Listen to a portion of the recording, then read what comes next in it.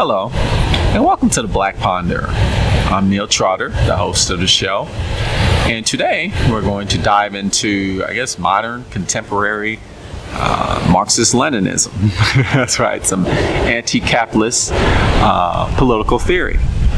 That's what we're going to do that. We're going to do that via an examination of this text. It's called On Necrocapitalism, a Plague Journal. And it's by M.I. Asma. Right?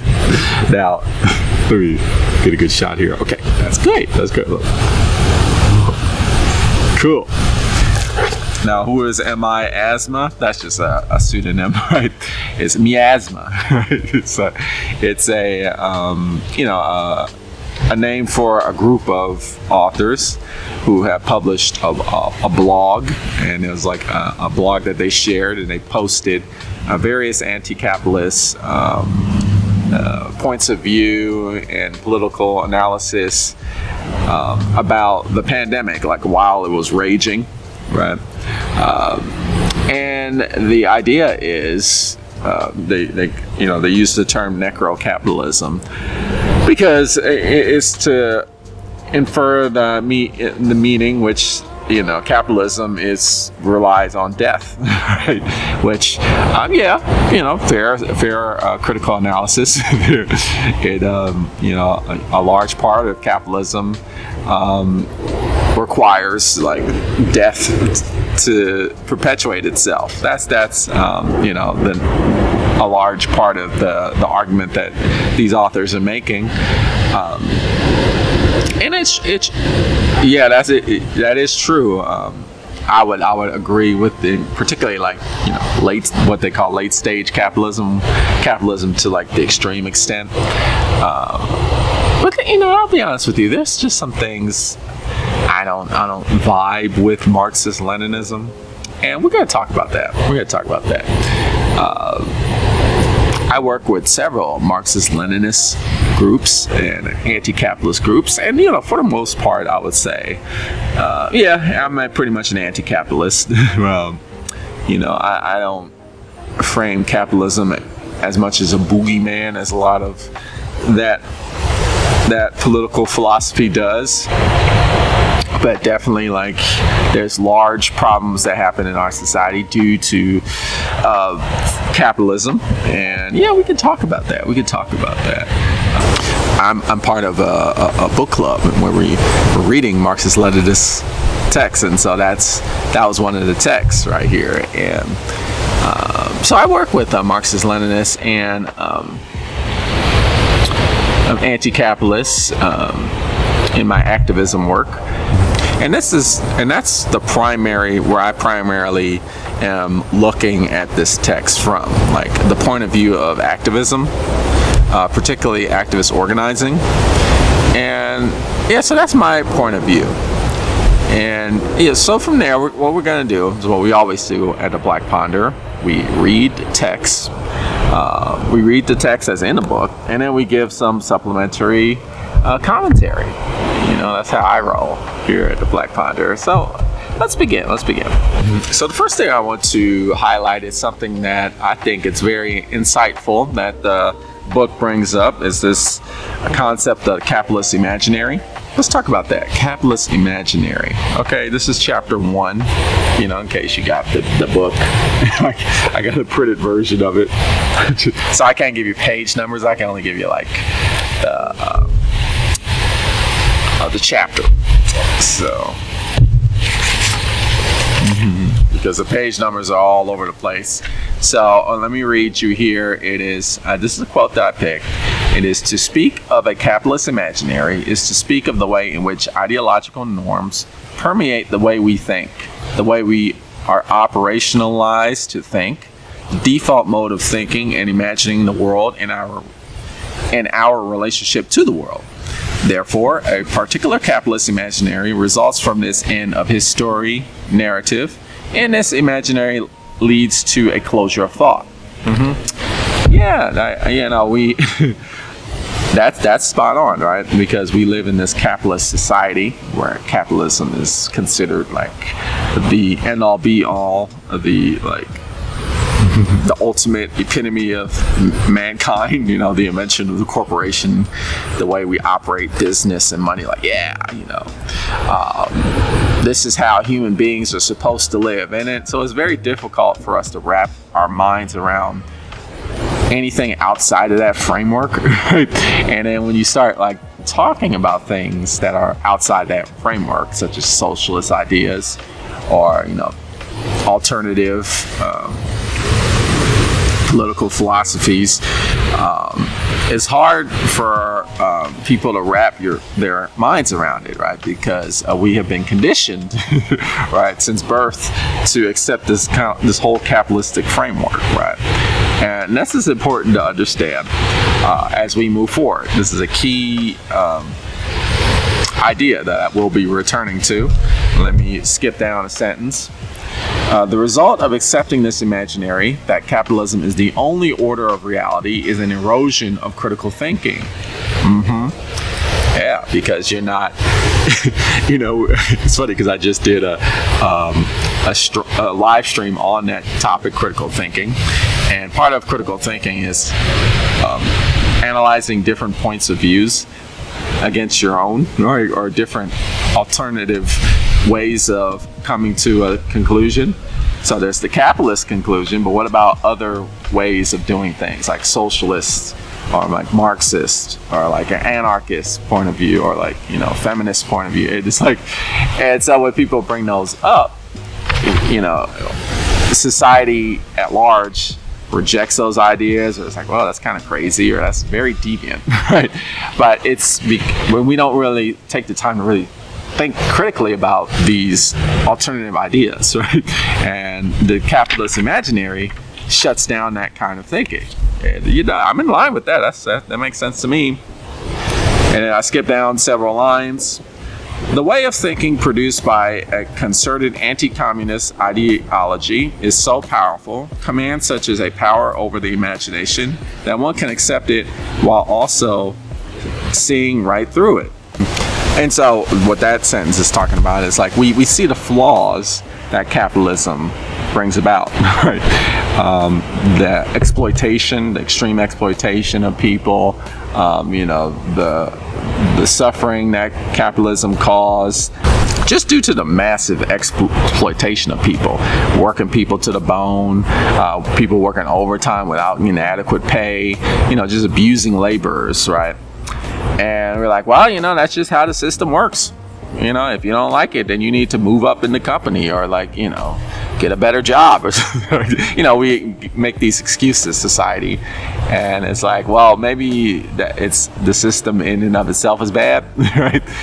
And maybe we can make a better system. And then the thing is, well, let's not talk about that, right? That's not even in part of the question. So it's interesting because it's true, like we accept the ideology full sail, and then even when we see the flaws in the system, we're like, oh, you know, I mean, it's just the flaw of the system, but we still can't create another system.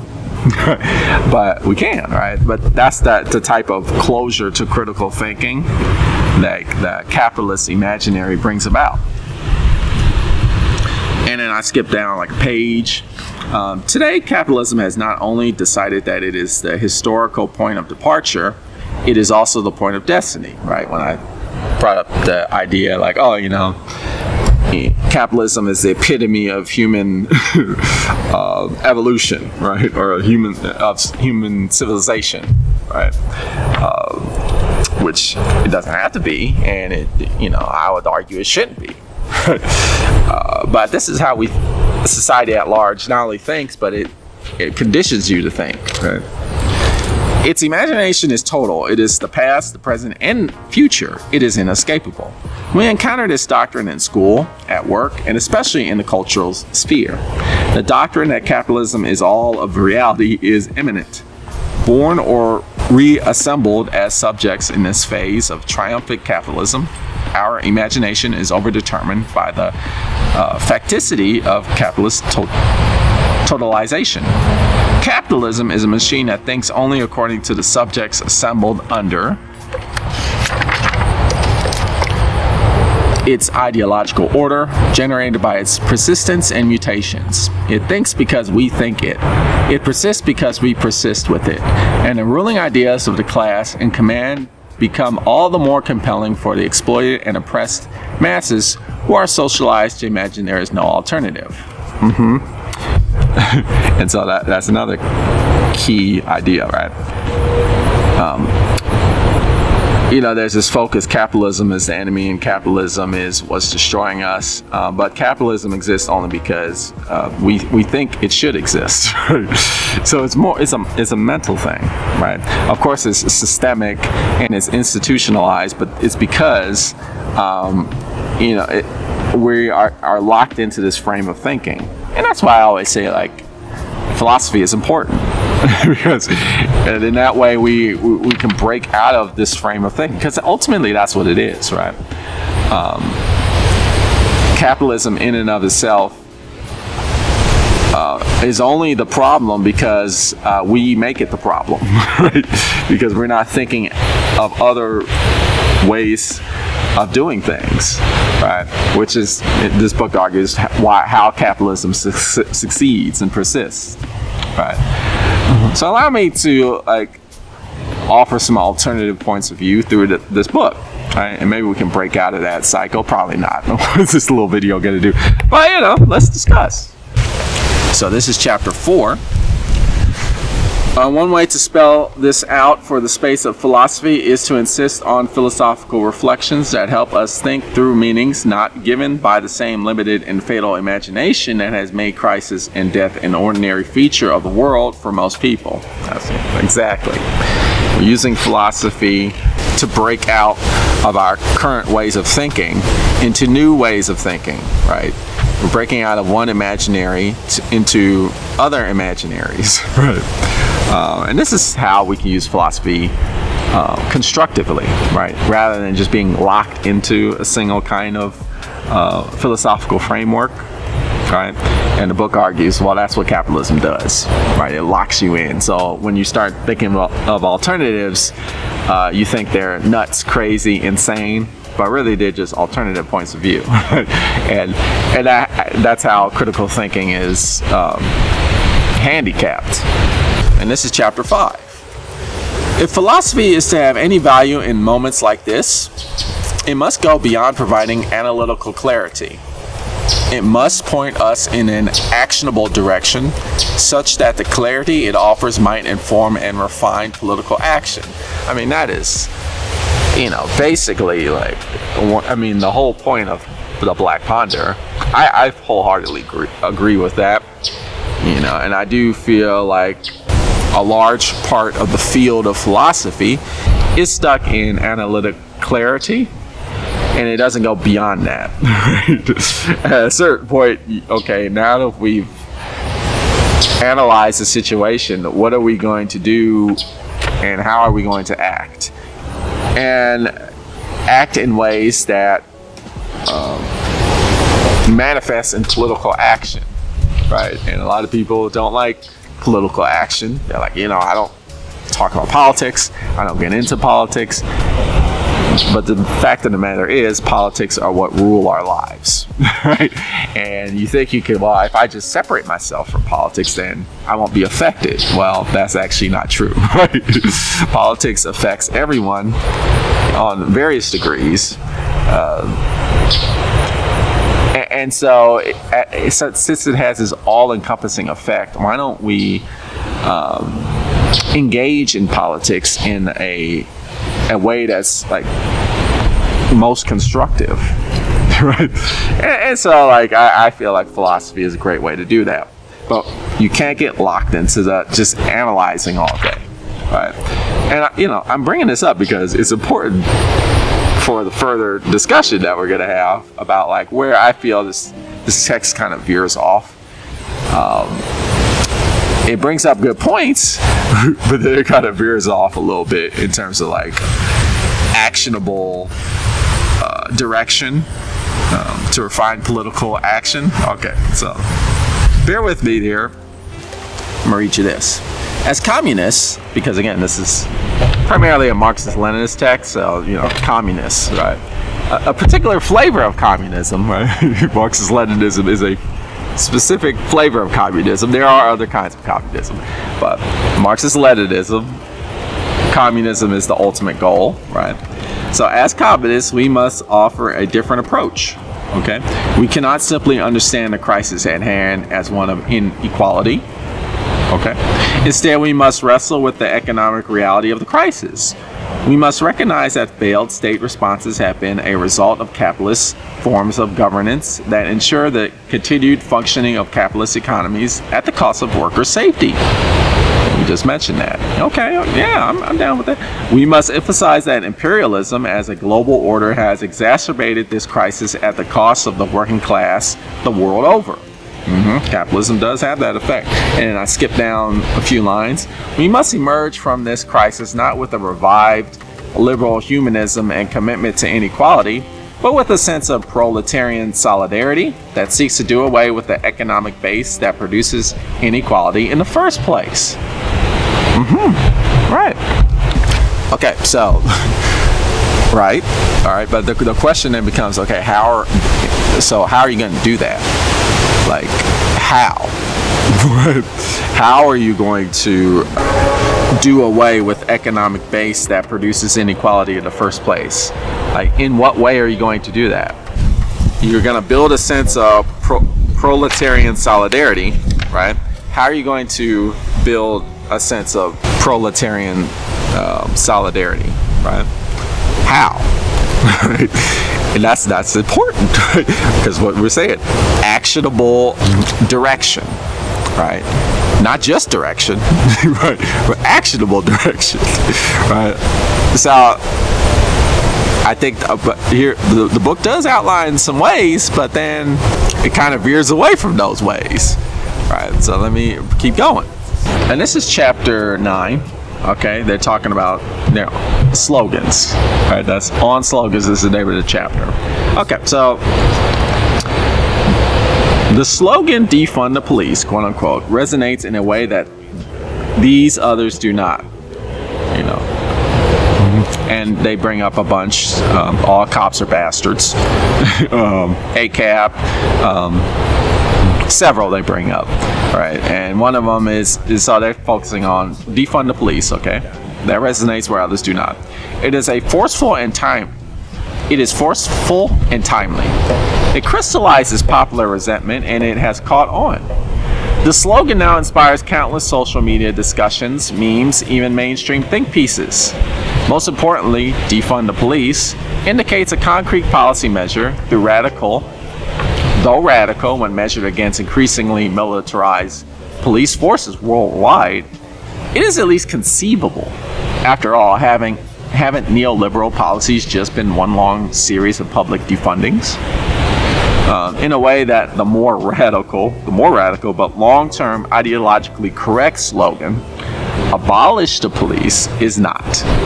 The real proof is in the concrete political initiatives the slogan is driving, and that are driving the slogan, such as the Minneapolis City Council pledge to defund and dismantle the police force. Okay, all right.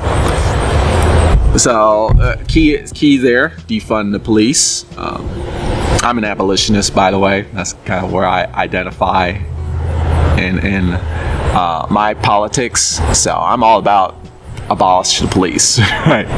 And I'd made a few videos about that topic. You know, check it out at your leisure. It's interesting because the book is saying, like, the more radical and ideologically correct is abolish the police, but I almost dropped my book there. But the defund the police is the more like actionable or like more realistic way to do political action, right, is what the book kind of frames this as. And I'll continue here. Defund the police should be spread far and wide at this particular moment, since there is a great opportunity to radicalize the exhausted everyday folks who are as yet too afraid to dream of abolition. Okay. Yeah, that's interesting. Too afraid to dream of abolition. Okay, but then it goes on to say, watch out for its co-optation and be ready to shift gears. The problem is inherent in the fact that defunding implies the continued existence of the state, whose existence the cops are there to protect. If we're going to defund, let's take the struggle further and not miss the opportunity to wrestle our public institutions out of the hands of capitalist cronies, whose property regime breathes terrible life into the police terrorizing our communities and making us all unsafe. Okay, right. And I'm with you there. But what I want to introduce you to, because some of my Marxist-Leninist friends have introduced me to like some of the philosophy of Marxist-Leninism, right? And there's this concept is called, you may know it already, I think one phrase it's referred to as is from the masses to the masses, right? From the masses to the masses. That is a way of organizing. Excuse me.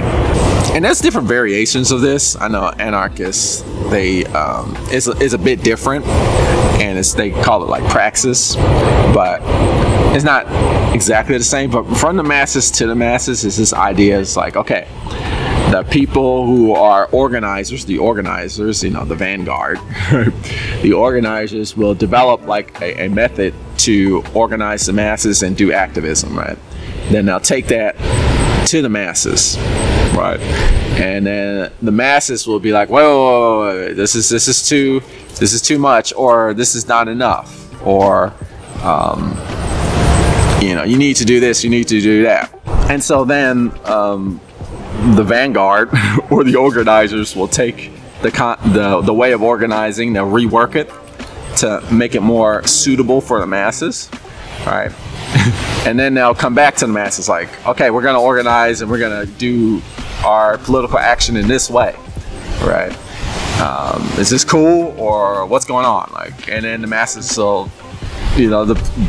most of the proletariat or the working class will be like, okay, we're gonna do this, but that's a little too much for us, or like that's not enough, and you need to do this and you need to do that. And then it's like, okay, we're gonna come back, we're gonna revamp and redo and update, and then we're gonna, okay, now how about this way of organizing? And so in this way, it's a way to make sure that the organizing practice is aligned with the masses, what the masses want, right? Because that's the idea of Marxist-Leninism, is this dictatorship of the proletariat. It's the masses, the working class rules. So we gotta listen to the working class.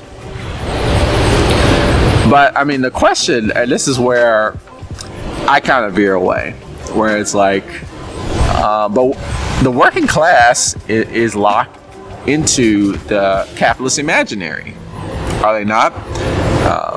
And then, so what is the working class? That's the other kind of issue I take with Marxist-Leninism. The working class is not this monolith that has this like uniform idea of how things should go, right? And so the idea is like, well, that's why you have a vanguard. But if you have this idea of from the masses to the masses, right? You're constantly reworking your way of strategizing, which is, that's important to do, but you're relying on people in society that are locked into the capitalist imaginary. And so the example would be like, abolish the police.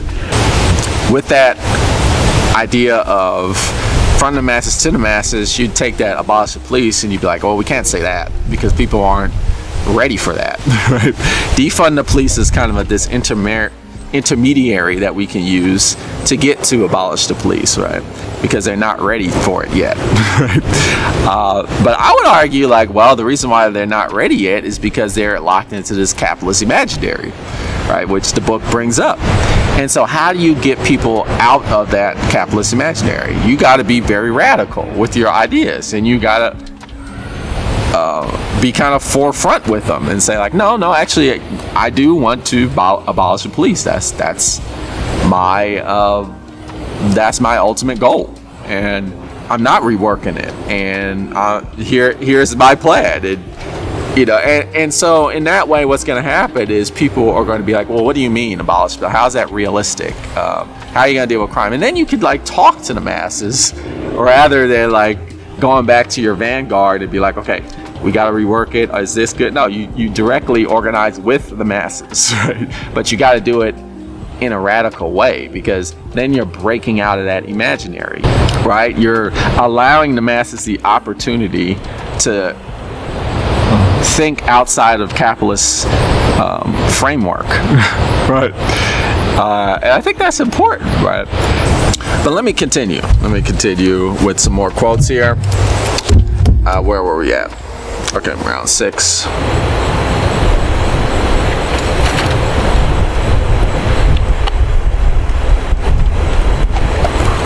Okay, this is chapter 11. All right, and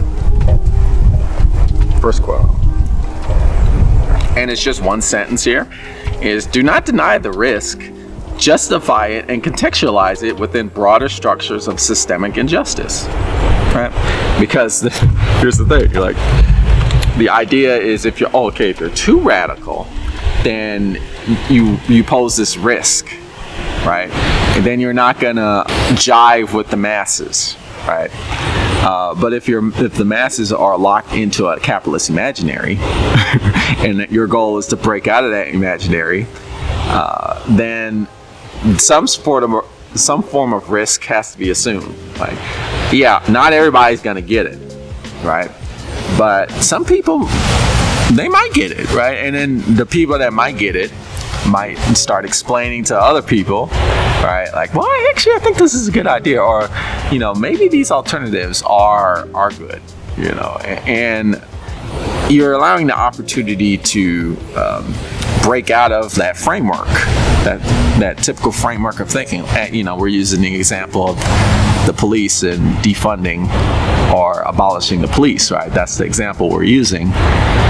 And so if somebody's just locked into like, what are you talking about? Like, we should be funding the police, right? Or the police should exist. But if you're saying like, well, what if you would live in a world where the police didn't exist? What would that world look like? Then you have to start thinking like, man, I never really thought of that before. You know, I never really considered that before. I've had these discussions with just random people on the street, and a lot of people just don't even think about it. It isn't even so much that they're opposed to it. They're opposed to it because they haven't even like thought differently before. But if you give people the opportunity to think differently, they will be like, yeah, you know, you got a point there, right? But the problem is you don't run that risk, right? That you're like, you're just crazy. I'm not gonna listen to you. You're just some offshoot or just some off ball. You don't have my interests in mind. I mean, that's the risk, right? So the risk is not appealing to the masses, right? But if the masses are already conditioned to capitalist ways of thinking, then you have to start like taking that risk, right?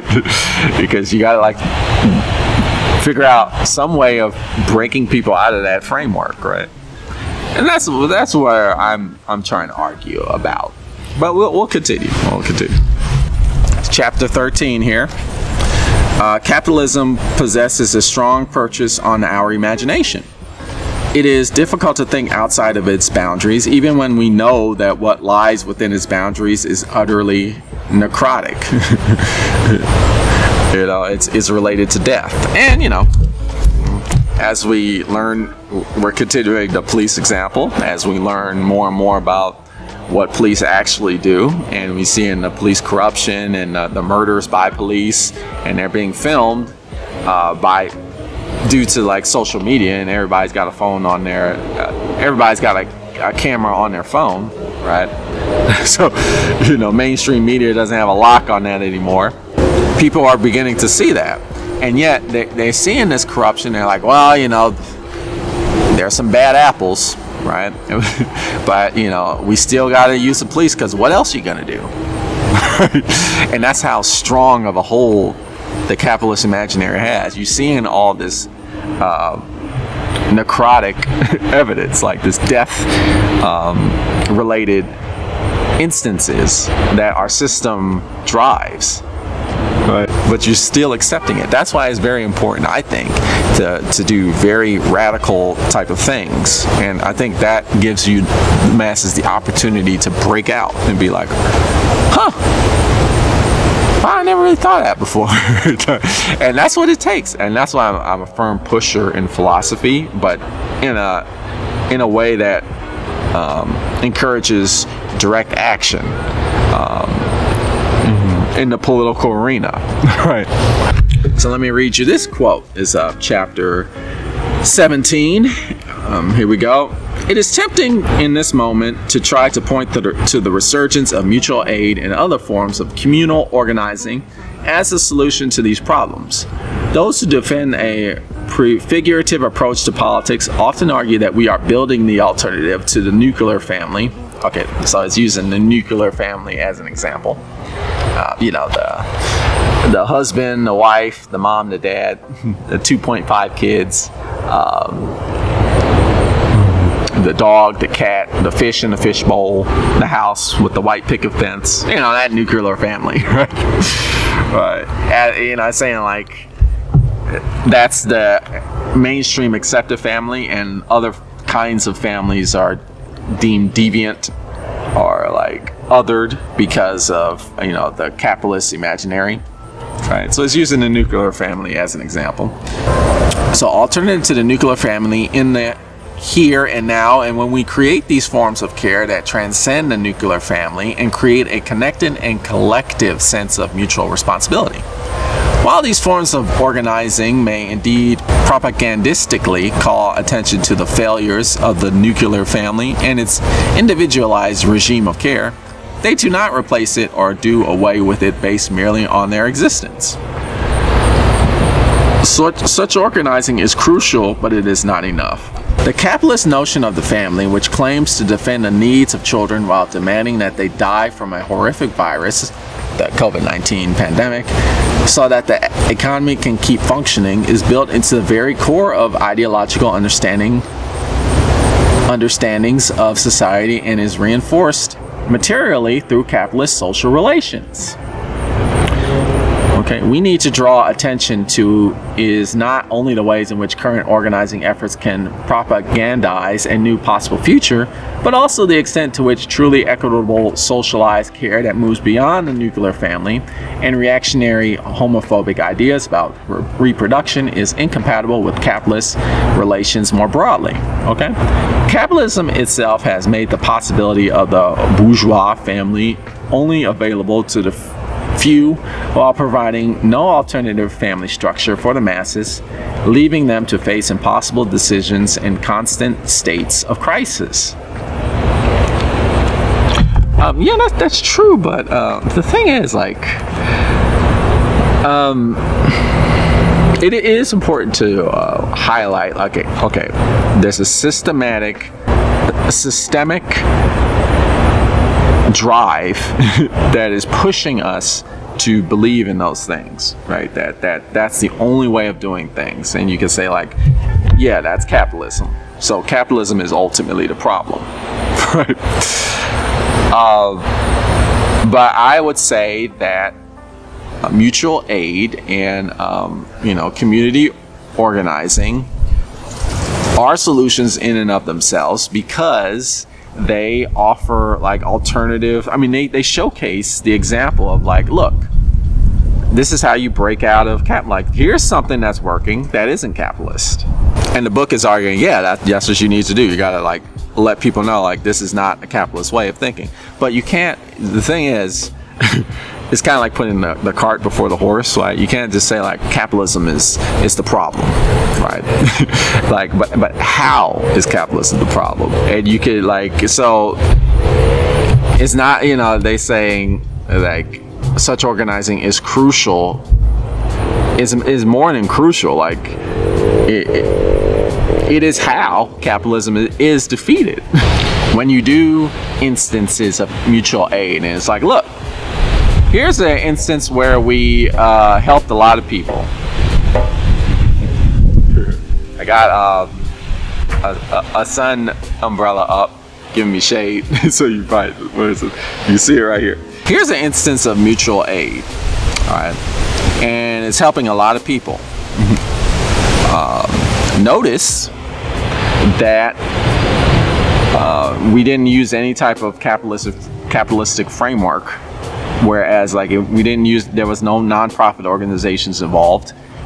There was no instances of just charity, right? This wasn't like a church giving to or a religious institution giving this one-way aid, right? It was a mutual situation where everybody was involved and everybody received help.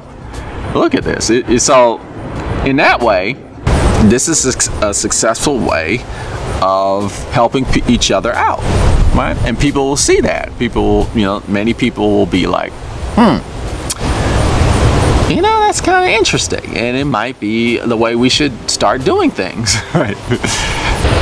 It's as if the book is insinuating there was no problem with the family only until capitalism came onto the scene, and then that's when the family became this destructive force because it became this nuclear heteronormative patriarchal structure that's exploitative, right? But there definitely was problems with family before the creation of capitalism in human existence, right?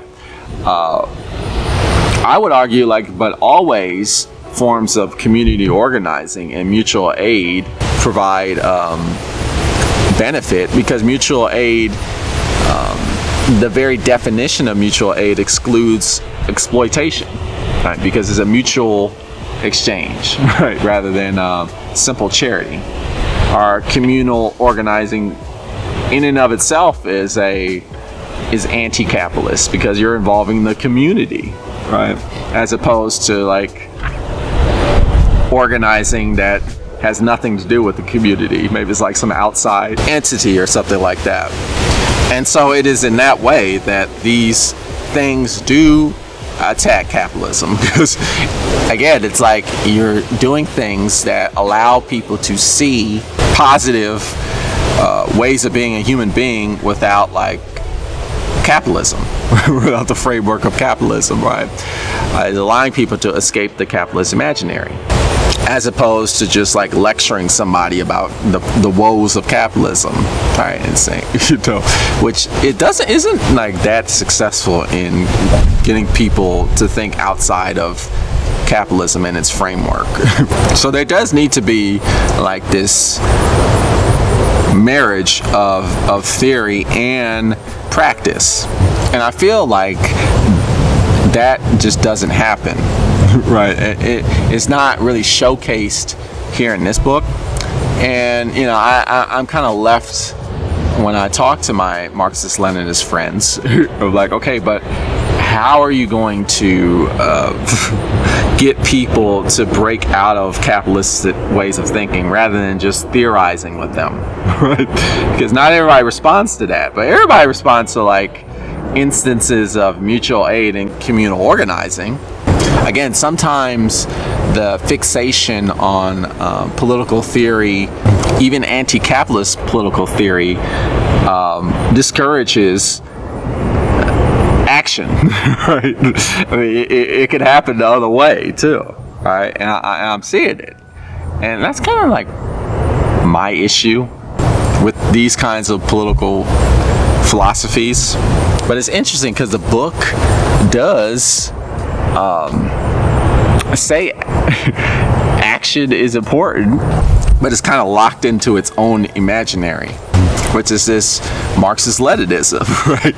And it's hard to break out into actionable things, right? And it even says it here, and this is chapter 24. I like this line right here. The revolutionary imaginary is about demanding the impossible, right?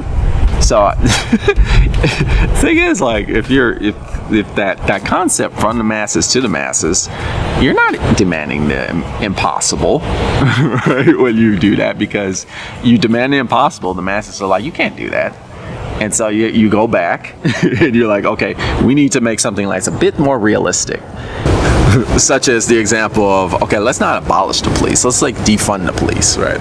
Because people are saying that's impossible. But revolutionary imaginary is about demanding the impossible, right? And, you know, they'll say like, well, you need to be realistic. But realistic in what way? Like, how are you framing your realism? Like, are you framing, like, because if the masses are telling you what's realistic, they're in the capitalist imaginary. right. Most of society is basing their points of views off of capitalism, because capitalism is the reigning way of life, at least here in the United States of America, but much of the Western world, and honestly a lot of the Eastern world too, right? So you kind of have to do escape theory to a certain extent.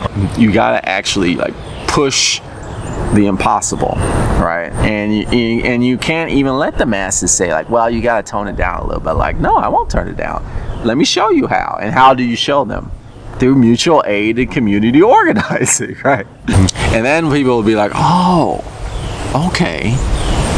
And I've experienced real examples of this, right?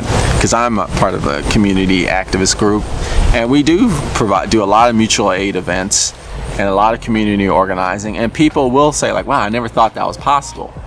Like, I didn't know you could do this without paying people. And I'm like, well, yeah, if people are receiving benefit, right, and it's going both ways, like, of course people are gonna want to do it, right? You don't have to be on a payroll, right?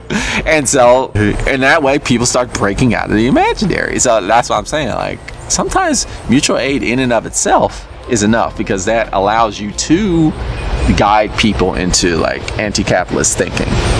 So let me read you this. This is chapter 23.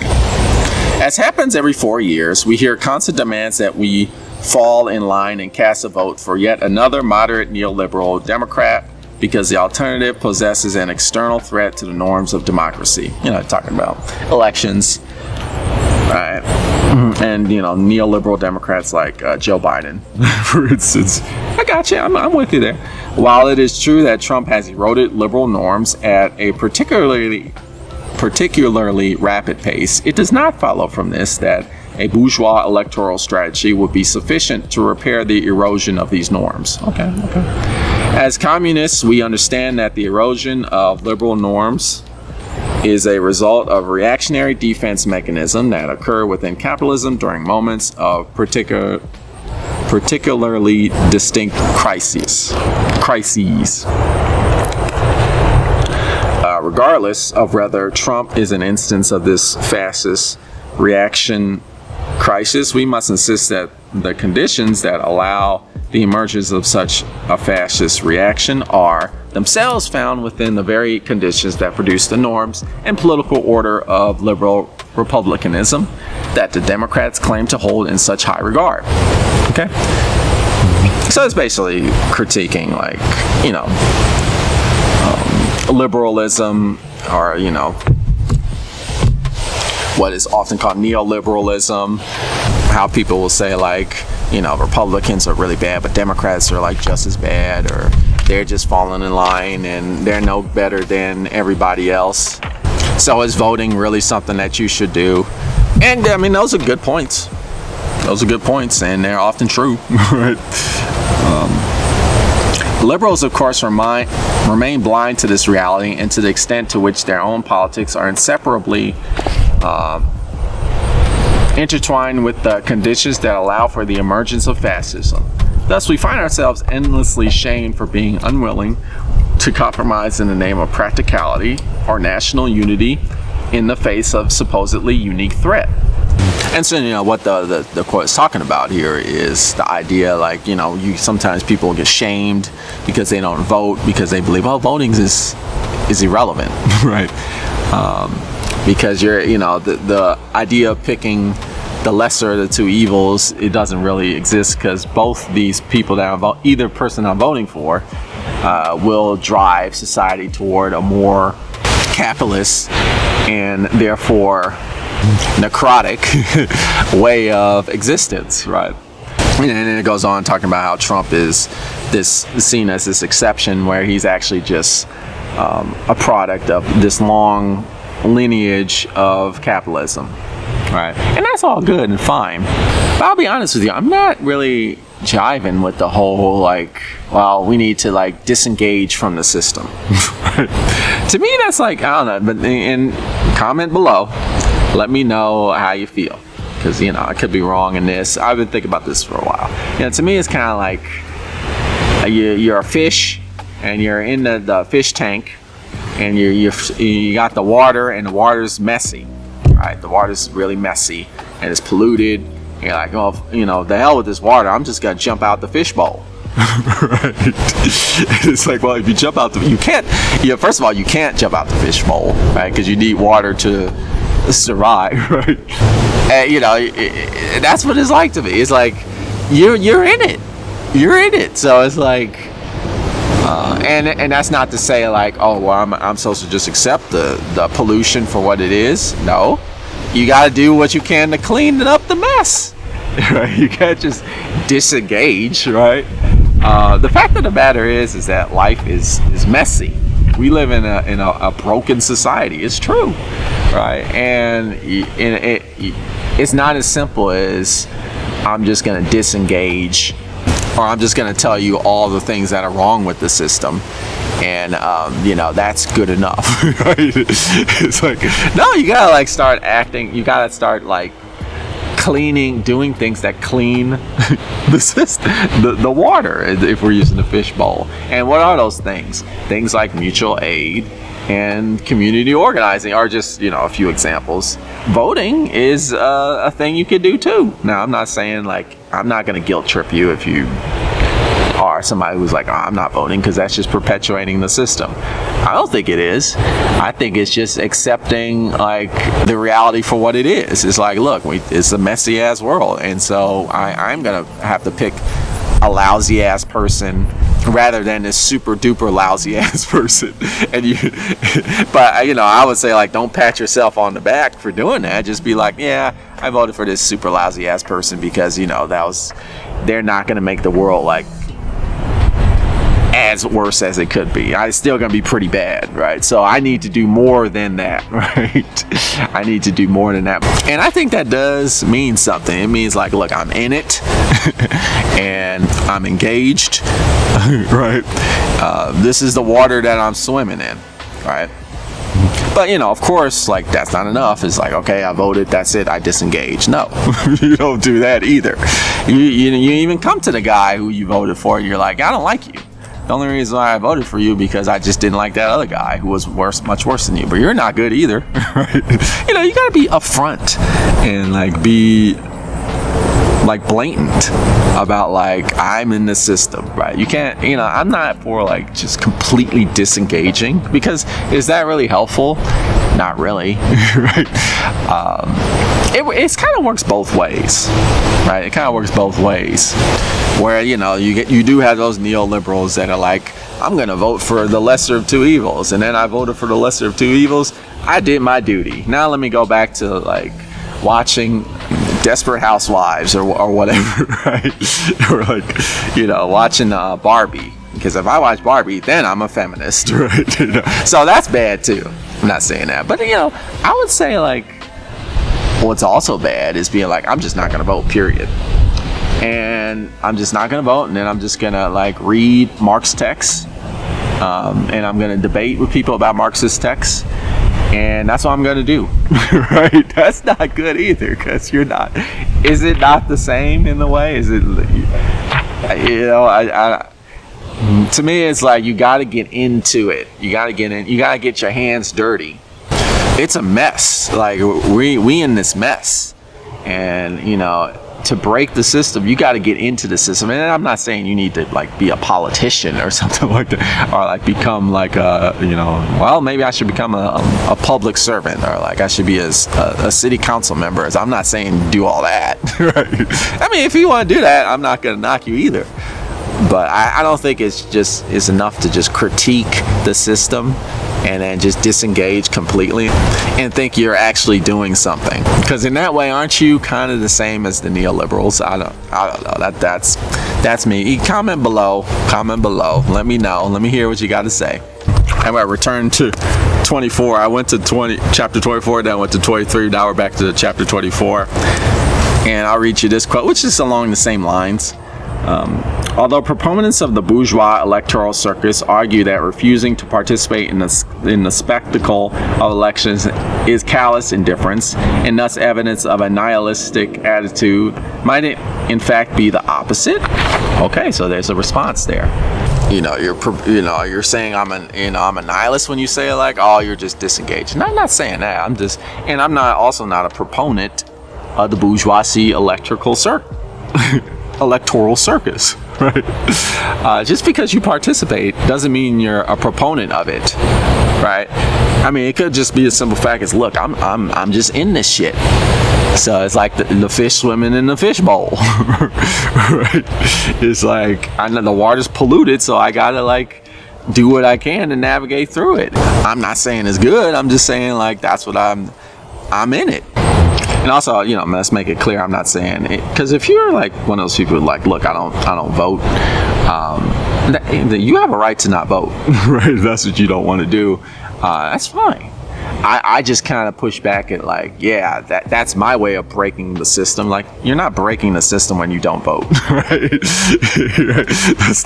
You're not doing that. You see, that's my issue is like, are you really doing anything when you disengage? No, because people are still going to vote, and usually the people that are voting are the people the system serves the best, right? So what are you really doing, right? To find meaning in such a concatenation is impossible, and everyone who even thinks about it for more than a few minutes is forced to realize how meaningless it is. We would have to be nihilists regarding everything else about social existence to care about the electoral system. Nothing really matters and nothing will change, but we might as well vote since there is nothing better to do. So that's like the premise, right? Well, I gotta vote because what else am I gonna do? And so the idea is pushed, like people who vote, they just vote and they don't do anything else, which is definitely true. Like a lot of people do that, but I'm saying like vote and then do other things. Like voting doesn't negate anti-capitalist action if you do anti-capitalist action in the midst of the system, the capitalist system too. And that's where I kind of like verge away from Marxist Leninism. Is like, if you're involved in the capitalist system or the electoral system in any way, then you're in support of capitalism. And I'm like, well, I don't know, it's not as simple as that. Right? It's not as simple as that. I think it's totally fine to be like, I voted for you, but I think you're an asshole. Or like, I voted for you, but I think your politics are extremely horrible. But I'm sure and shit not going to vote for that other guy. Right? You can totally do that. I think that's more anti-capitalist or anti-institutional than to just not vote and just kind of like go into someone's basement and debate with somebody else about like Marxist theory. Right? And then on top of that, like you're saying you voted and you don't like the system, so you go out and you do other things. Right, you go out and you do mutual aid, and you're constantly like talking with people, and you're like, yeah, I voted, but I just don't agree with the system, right? And so I'm gonna do these mutual aid things, and I'm gonna show you like why I think we can do better. But I'm not gonna completely disengage with the system because we're all in it. It's like that fish. I'm not gonna just jump out the tank and then like drown or like, no. Fish don't drown. Right? Fish die from lack of water. Right? But I guess the metaphor kind of fails at that point, because when you jump out of the system, you're not necessarily in any danger, right? See, that's the issue.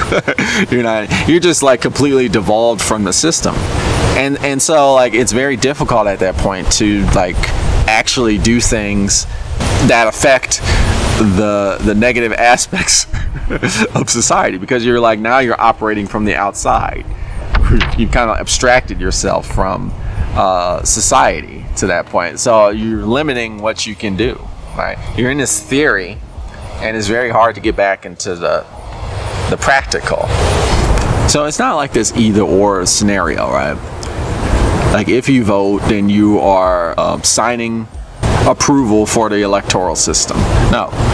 Also, like if you don't vote, then you're in that way you're destroying capitalism, or you're even doing something that's remotely negative to capitalism. You're not doing that too. In fact, that's what they want you to do too, is not vote, right? They want the voting populace to be as small as possible. Hence why they pass so many voting restriction laws here where I'm living, the American South. I'm just saying, like, you got to get messy, you got to get in the system, and you got to take risks. You gotta, you know, I think a lot of times people are afraid to get involved in the negative aspects of the system because they're like, I don't want to get tainted, or like I don't want to be co-opted. It's like you got to be strong in your convictions. You got to believe in yourself, right? And be like, look, this is how I think, this is what I feel, right? And I'm gonna go out there and I'm gonna push these ideas. You know, not to the, and you don't want to like go overboard. Everything could be taken overboard, right? You don't want to push it to the extent where you're exploiting people, right? Or you're not in touch at all with the masses. You should always have the masses in mind, but you got to remember, like the book said, there's a capitalist imaginary. I would argue, like, the masses, most of the masses are trapped in the capitalist imaginary. How do you break out of that? You got to provide alternatives, and you got to do that through example, through practice. And it isn't just enough to say like, oh, capitalism is bad because this, and that. You can't just say it. You have to speak. You gotta show it too, through community organizing and mutual aid. And honestly, I would say, like, if you're just doing that, that is a way of fighting the capitalist system. Is that enough? You could do more. You can do those things and then say, like, look, what I'm doing here, this isn't capitalism. These are socialist actions, or these are communist actions, or are anarchist actions, or these are anti-capitalist actions, or whatever, however you want to frame it. But I think it is that initial, oh, there's somebody out there doing it, and that person is in the system. He's in it. He's not like separated himself. So, so it is possible. It is possible to like do successful things and helpful things that aren't that have nothing to do with capitalism or patriarchy or other kinds of exploitative, oppressive, discriminatory ways of doing things. Right? That's all I wanted to throw out there. I think this is a good book if you want to know about some, Marxist Leninism. I think it is. I think I would say it because Lenin is quoted a lot in this book. So I would definitely say, like, yeah, it's Marxist Leninism. I think some people would be like, well, it's not necessarily Marxist Leninism. It's more anti-capitalist. I don't know, because Stalin is quoted here, Mao is quoted in there. So those are the big three, right? Stalin, Mao, Lenin, in terms of like, and Marx, right? Who are like Marxist Leninists. They're all quoted here. So I would say, like, if you want to know some contemporary applications for Marxist Leninist theory, check that book out. But I want to hear your thoughts. Maybe you're a Marxist Leninist, or or maybe you also don't jive with Marxist Leninists. I have friends who are Marxist Leninists, and they're cool peeps. But sometimes I think they can get too caught up into the theory and not enough into the action. And I sometimes find that they struggle with applying their theory to like real world applications. But let me know. Let me know. Maybe you see it differently, or you can add your 2 cents if you want. Feel free. But anyway, this is the Black Ponderer. Tune in next time for more philosophical thought.